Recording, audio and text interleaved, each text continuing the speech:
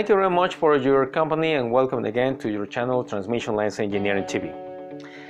The nature of this channel is basically addressed to technical aspects related to the engineering required for a transmission line project.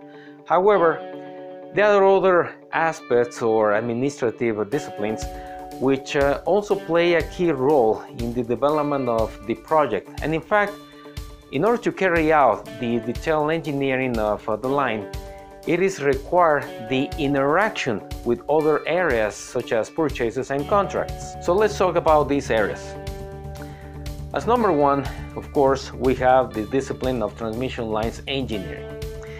This discipline will be the responsible for the development of numerical calculations such as sag and tensions, structures, spotting, quantification and technical evaluation of materials, in addition to the development of electrical issues such as phasing and transposition if they're required, communications by means of optical fiber, or the development of grounding systems, among many other subjects that we will talk about them in later videos and online training courses. As a number two component, we have the substations engineering team. A transmission line cannot be designed without the constant communications with the substations team. Both disciplines depend on each other, and between them they will make the correct connections between both infrastructures and in order to achieve correctly. The substations team will be in charge of the sizing of the transformation and measurement equipment, but especially the phasing and connection frames with the transmission line.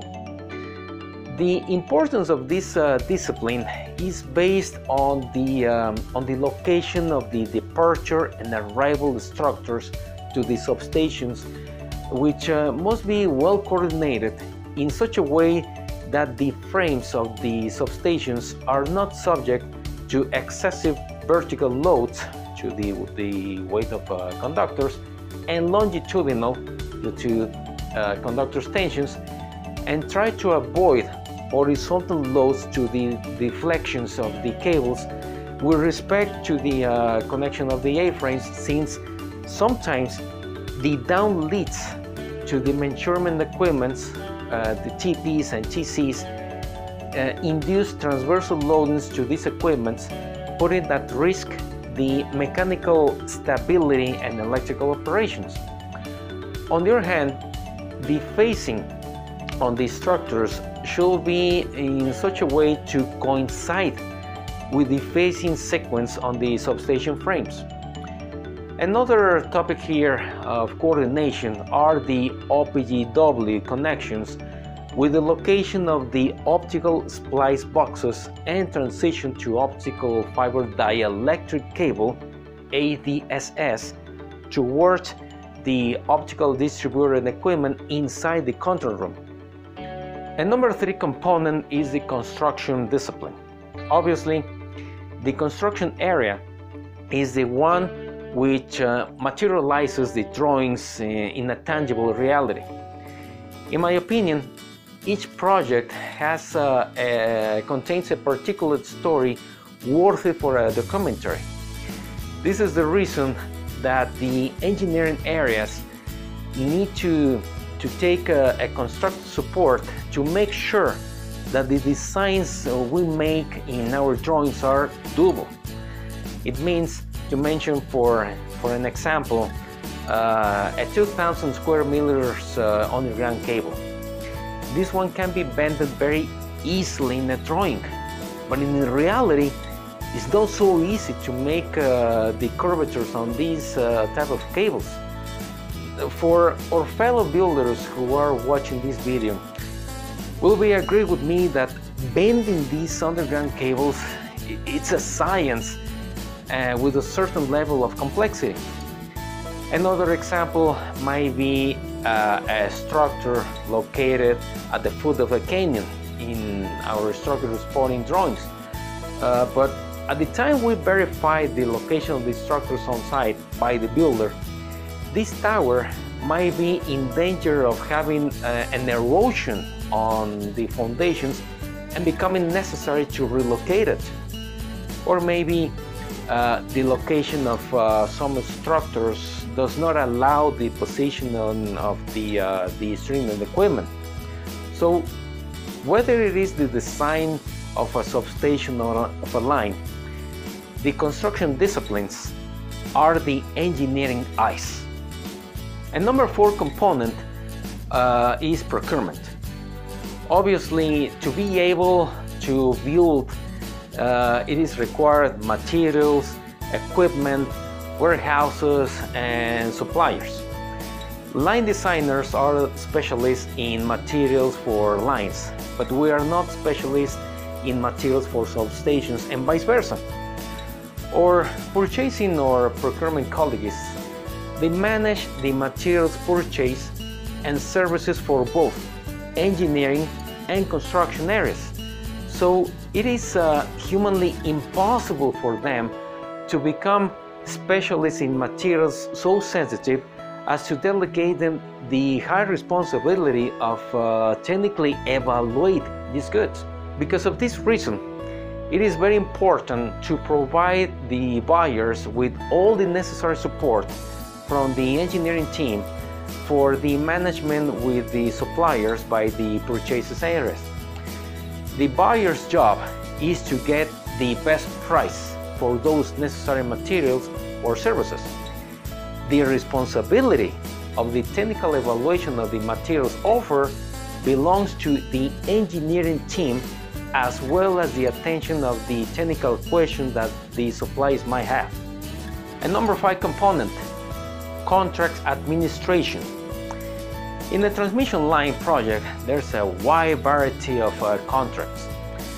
We have the following, for example: construction contracts, which refers to the definition of the scope of work of or service, both legal and technical, and the engineering areas have the obligation to support the contract administrator in order to develop the technical scopes by describing in detail the corresponding activities, quantities, and applicable specifications.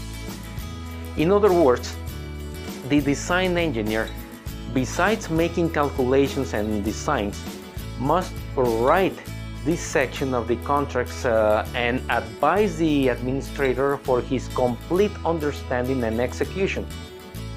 In particular, when I give this kind of support for the good understanding and administration of the contract, I usually prepare a presentation in PowerPoint to show the builder the construction sequence and detailed description of the technical section of the contract to make sure the builder has a clear vision of the interpretation of the contract with respect to the work to be developed.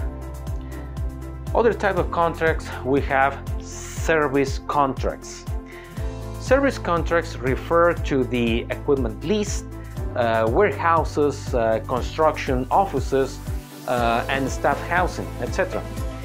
In this type of services, there's not really much that the engineering team can support, but there are other types of services in which it is necessary the support on the engineering areas, such as contracts for survey services, either with total station equipment or LiDAR, or thermal survey of existing lines, or can be external engineering suppliers, what is called outsourcing. The technical section of these contracts must be written by the designer, as he is the one who best knows the needs of applicable specifications and the needs of the project. We have as well other type of contracts, materials purchase contracts. This section has two aspects. The first one pertaining to national supply materials, in which the design engineer must write the technical section of the purchase contract concerning the type of materials required, quality tests, quantities, applicable specifications, and process inspections during the manufacturing. A second aspect refers to the supply of the materials in questions, and in addition to the supply of the detail engineer related to the materials, because sometimes the line design team does not have the necessary technical knowledge of the installation of some materials, and it is required to subcontract the supplier's engineering services. In this case, the design engineer must establish in the contract the documents required by the external engineering supplier, the criteria for revision and acceptance of calculations, and related drawings as well. This model becomes much more complex when it comes to engineer suppliers from other countries, where the revision of the documentation has to be done remotely. We have as well contracts with trade unions. Fortunately, today in most countries, worker safety is no longer seen as an expense, but as an investment. Trade unions have been commissioned to provide workers with fair, dignified, and safe conditions for the workers. To do this, it is always necessary for a transmission line project to have a collective work contract for the large numbers of employees during the construction of the project. Each country will have its very own labor regulations, so it is a healthy practice to know these regulations so that the workers can return safe with their families. And number 6 component is environment. Since a transmission line spans through a great diversity of geography, the environmental team should identify those areas with which ecological equilibrium are at risk due to the line construction, as both flora and wildlife. The environmental area requires the engineering support to determine if any ecological problem in those points where the structures are located, stringing equipment and materials positioning, including archaeological vestiges.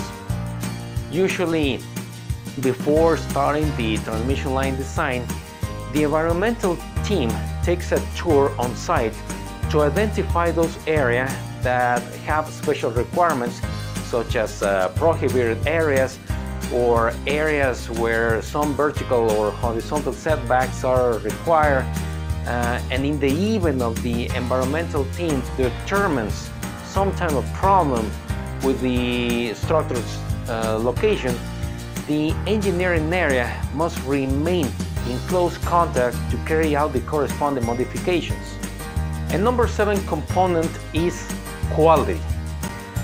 All participating disciplines, without exceptions, have a very close relationship with the quality assurance team. The quality area will be responsible for compiling all the applicable specifications jointly with the person in charge of each area. Specifically for the engineering area, both areas must work together to develop the quality formats that must be applied by the builders to maintain the quality monitoring of the work.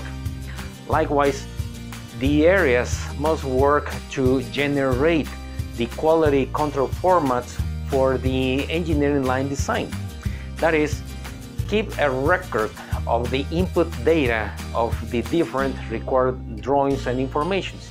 Develop and maintain a process of identification of the documents, as well as a control of the modifications made to each document.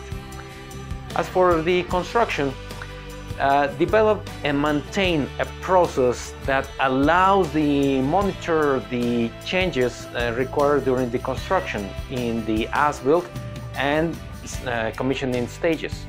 Number 8, we have permits management.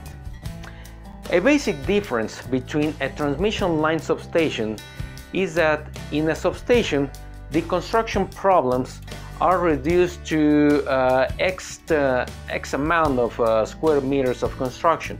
In the case of a transmission line, it might have from 1 to 1,000 kilometers of line of problems, since line spans all types of geography, communities, climates, societies, and of course, land owners.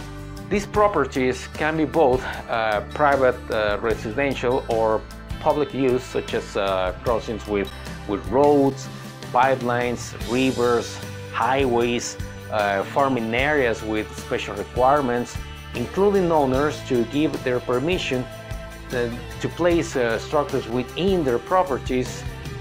They have requirements, sometimes very special, and some other times so strange that there is no any specification to satisfy some others' requirements, and it is when we have to look inside ourselves to find the way to meet these requirements.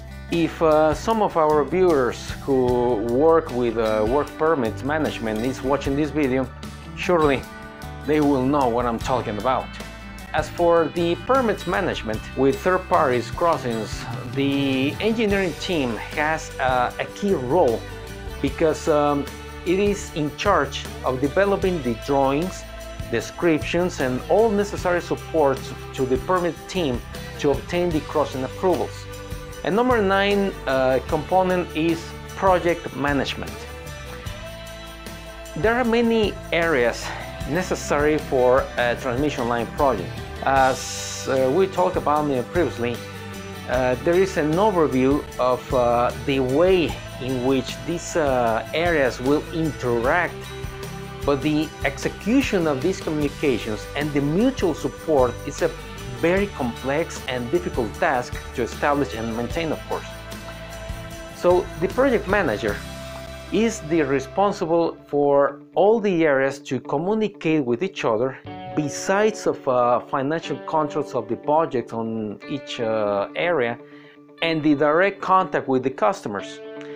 A project manager should not necessarily be an expert on each area. He should not be an expert in line designs or an expert in construction maneuvers or purchase of materials. Rather, he must be an expert in organizing times and the communications between teams, besides being a good negotiator. Something that I'm used to do, and I think it has given me good results in my work to support my project managers, is to generate a PowerPoint presentation to show my project manager the construction sequence to help him to have a clear vision of all activities on each stage of the project. Which sections must be salvaged and when, which connections must be relocated, which special requirements exist along the line, what will be the internal connections to the substations, which special arrangements for structure spawning are required, is it required for each position. All these details are data which the engineering team has the obligation to keep the project manager informed, to have a better knowledge and monitoring of the works, and in this way have a better control of the construction contractors. And number 10 component, biddings. In parallel to the development of the projects in progress, there are others which are in bidding process. The bids team have a very heavy task on their shoulders, and it is to get work for all of us and need the unconditional support from the engineering team, and this support is to accompany during site visits to inspect the future work site and identify possible design issues, geography, access roads, soil types for foundations evaluations, as well as pre-engineering or pre-design activities to provide the materials quantities and their types in order to build up an offer as close as possible to the reality. So at the end of the day, as you can see, there are many areas, many activities, and a lot of coordinations, and this is what is called teamwork. I take the opportunity to extend an invitation to subscribe to this channel, not only to colleagues and transmission lines, but also to substations people, expressing that all these videos can be helpful for them. Thank you very much for your kind visit. Don't forget to subscribe and leave your comments on this video. So, on the next one, Transmission Lines Engineering TV, training to power the world.